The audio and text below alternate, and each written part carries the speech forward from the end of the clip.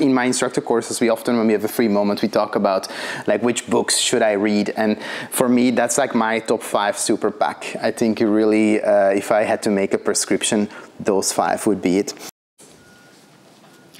This is my favorite spot in the new house.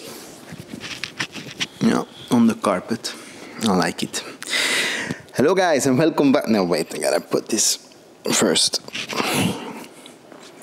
Hello guys and welcome back to another episode on the SAGA channel. Today a little different episode. I'm sitting in front of my bookshelf and I'm going to talk about my top 5 most influential books that I read before taking a very strange career path and becoming a scuba instructor.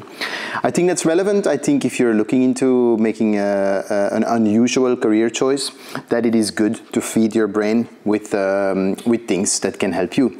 So let's do it.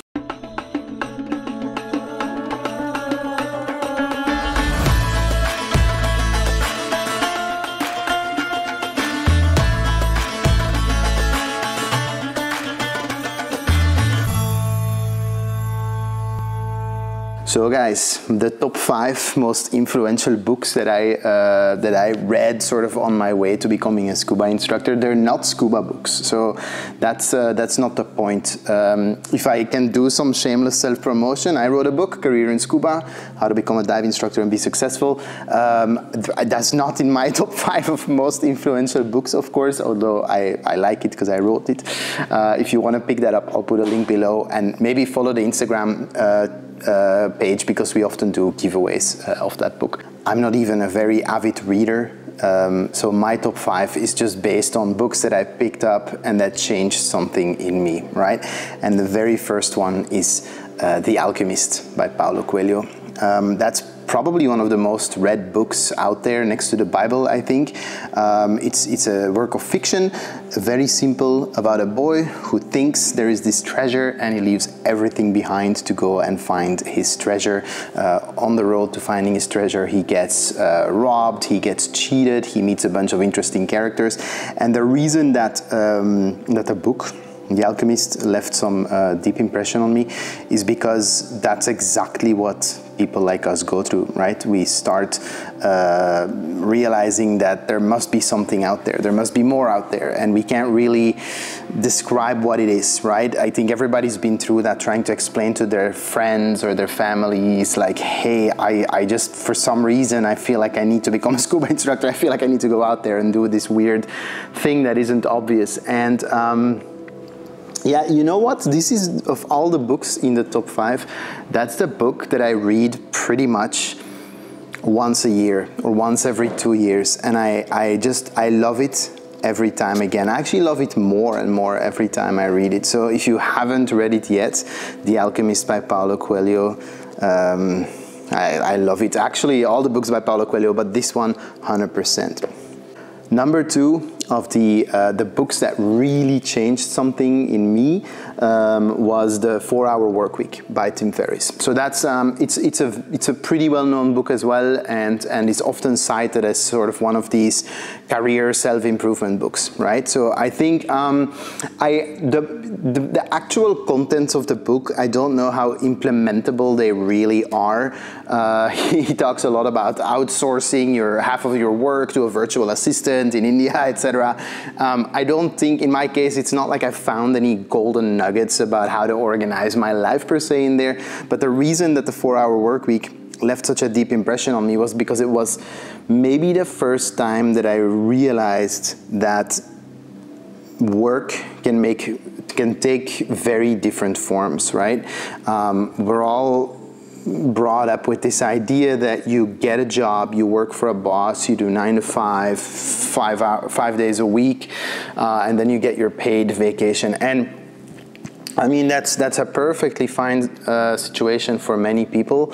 I always knew that really wasn't my thing. And so I think after first reading The Alchemist and finding your own treasure, watching the signs, and then picking up the 4-Hour Workweek and realizing, you know what? People do kind of break the mold, and people do engineer their own situations when it comes to their careers. The 4-Hour Workweek was just great motivation to start looking for how to do that. The third most influential book for me is The Power of Now by Eckhart Tolle. Again, that's a pretty known book, I think. A lot of people who are watching this video maybe already read it. But to me, it all depends on who you are and where you are as a person. But for me, just the very simple realization that you are not your thoughts. I thought that was amazing. So being able to finally realize that all the things that I'm thinking in my lizard brain, that's not me. That's just a little runaway machine. And somewhere there's someone in you that has a far deeper sense of self than the thoughts that you conjure up. And I think once you're able to realize that, and you're able to separate out who you are and what your thoughts are, and that your thoughts, that's not you, I think it becomes a lot easier to also accept that maybe it's okay to have different ambitions, and it's okay to just work on your path and try to find what's right for you and what sort of life you want. Especially if you ruminate a lot. I used to think a lot. I mean, I still think a lot, but I'm able to now realize that the me that's thinking, that's just one guy, right? And then there's the other me who's kind of observing that. So The Power of Now is a little bit more of a, let's call it a psychological workbook maybe, but for me, did a lot. Really liked it. The fourth book that left a big impression on me was Nonviolent Communication by Marshall Rosenberg. I'm a relatively expressive person, but I can be very, very abrasive here and there on this channel. You can maybe also see that.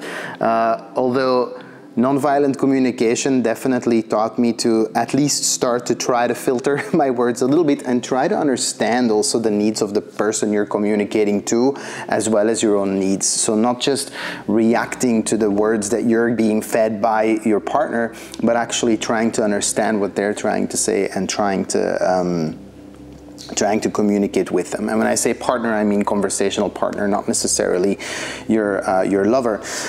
Why I think nonviolent communication is very important on the path to becoming a scuba instructor is also you're trying to work with people, right? You're trying to teach people something. You're trying to negotiate situations with an employee, perhaps. And being able to prioritize what other people are feeling and what their needs are can probably help you quite a bit in your teaching situations, right?